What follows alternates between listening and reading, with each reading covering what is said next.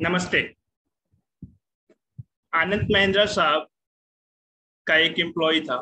आनंद महिंद्रा साहब Mahindra and Mahindra groups के chairman.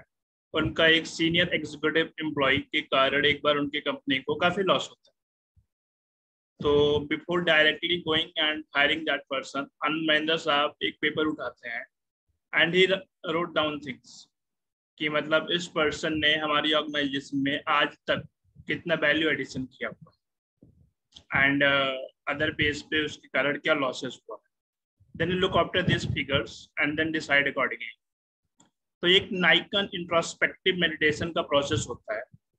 Means जब हमको किसी भी इंसान से बहुत ही गुस्सा होता है या हम उसको अपनी लाइफ से कट डाउन करना चाहते हैं, तो we should practice this things, this will help us. Means 3 सवाल अगर हम ये पूछें, अगर हमें किसी से गुस्सा है या हम कुछ भी, before we are going to decide something big.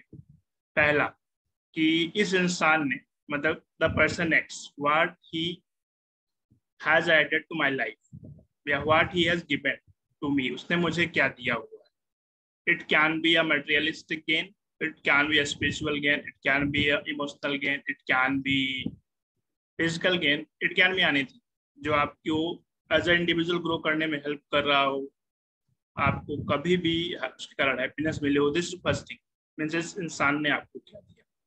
Second question, if I ask what I have given to that person, मतलब मैंने उसकी लाइफ में क्या ऐड किया, that is the second question. And third question is, मेरे कारण इस इंसान को क्या नुकसान। फर्स्ट क्वेश्चन, इस इंसान के कारण मेरी लाइफ में क्या ऐड हुआ, मतलब ऐसा थोड़ी है कोई आपके साथ है तो ऑब्वियसली ही और she is adding a value to your life and it's adding value is a two way process. तो आप भी उसकी लाइफ में वैल्यू ऐड कर रहे होंगे। It can be in the form of materialistic और नॉन मटेरियलिस्टिक। तो we put this questions, we should write on the paper. And third question is again, मेरे कारण इसका क्या नुकसान।